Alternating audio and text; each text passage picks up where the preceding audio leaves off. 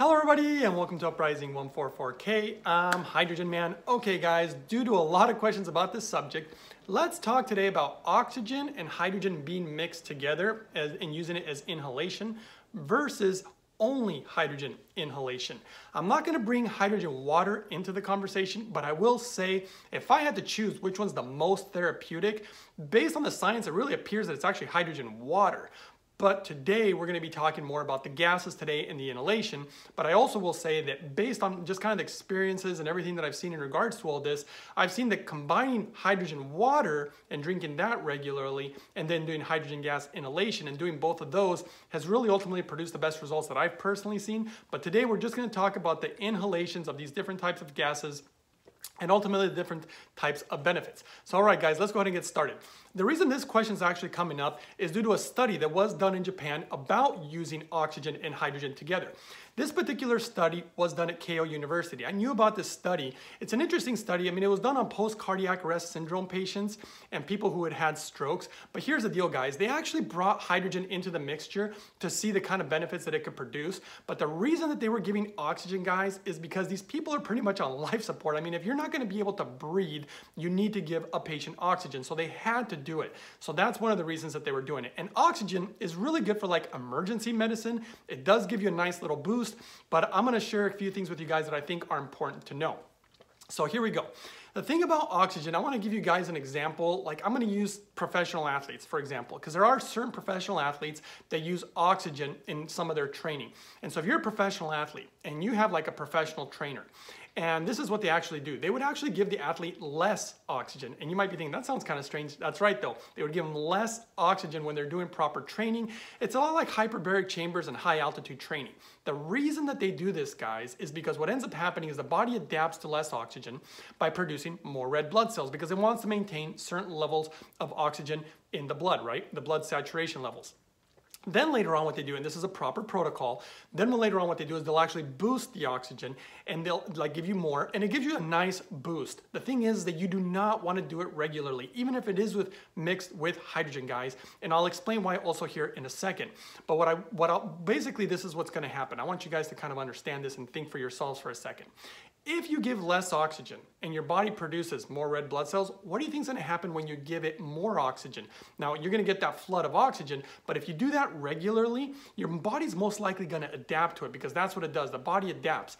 And if you're adapting, excuse me, to more oxygen, my concern would be that then you're making less red blood cells, then you're going to actually be dependent on this additional oxygen regularly. And again, oxygen is really used for like emergency medicine. It's a nice boost. In fact, I think it's actually a little interesting that it would be similar to something like an anabolic steroid.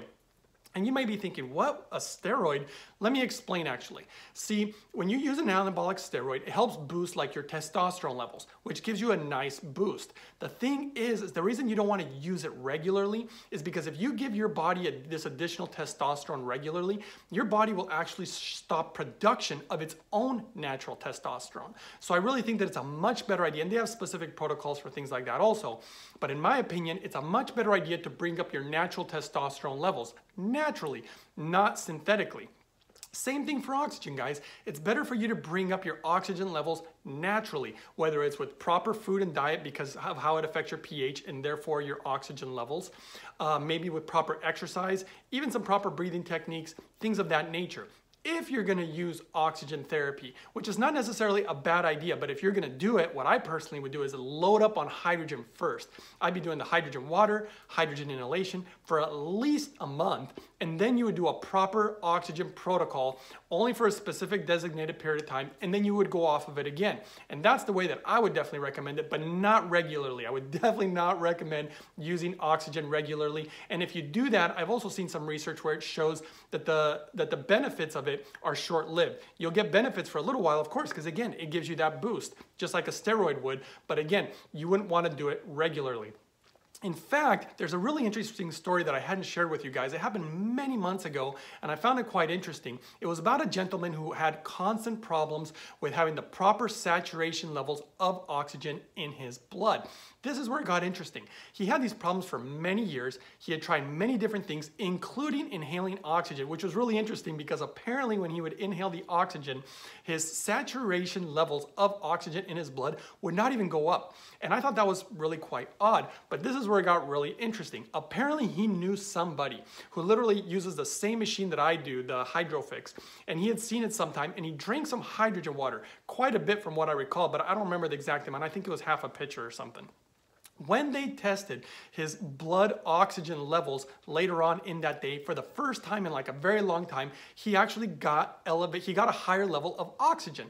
And that's why I ended up receiving the email, and I thought, well, this is actually kind of odd. You know, why would hydrogen cause the oxygen levels to go up? Of course, I did a lot of research on that, and I'll probably go into it more some other time, but I really think it has to do with the way that hydrogen affects the pH within the blood, so it allowed the body to utilize it more effectively, you know, to get proper oxygen levels. And I think ultimately that's the best way to go, because as far as I can see when it comes to oxygen, a lot of times when you don't have the proper oxygen levels within your blood, it's because you have some other issue that's going on in your body. So it's better to rectify that issue so that you can naturally have the proper levels instead of just giving yourself additional oxygen regularly. Then your body's going to get used to that, and then you'll probably have a really hard time without an oxygen machine or something of that nature.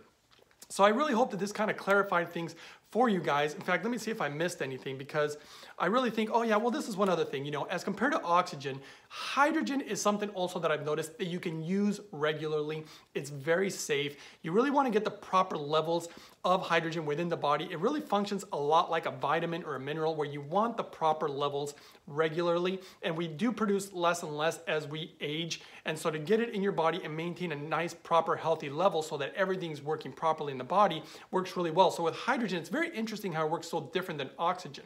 Again, and plus when we're breathing in, we're getting a lot of oxygen when we're breathing in, but we're not really getting just about any hydrogen when we're breathing, you know, in our regular atmosphere, which is probably, you know, why it's a good idea to supplement it, where oxygen, again, we're breathing in it all the time, so not the best idea to get your body used to having this additional oxygen regularly. So that's kind of one of the drawbacks about oxygen. You don't want to use it regularly, but hydrogen you can use regularly. It's safe, and it's more of an antioxidant, which is a really great thing as compared to something that's like oxidizing and gives you a nice little boost. But again, periodically, and really, you really have to know how to use it, guys. Otherwise, in my opinion, it can do more harm than good, which is the reason I'm actually making this video, because a lot of people have been asking this question. Also, don't forget to subscribe, because I'm going to be bringing another video explaining with more detail about proper hydrogen levels. A lot of people have been asking about this, and different equipment and different numbers, but I'm going to go into that into another video. So if you like this video and the information made sense to you and you found it helpful, go ahead and give the video a thumbs up. Let me know that by, you know, supporting the video, supporting the channel, and just letting me know by, you know, keeping things positive also. And that's it, guys. Also, share the video if you think that some people out there might find it interesting. And yeah, that's it, guys. Thank you for watching. Hope you found it helpful. I'll see you next time on the next video.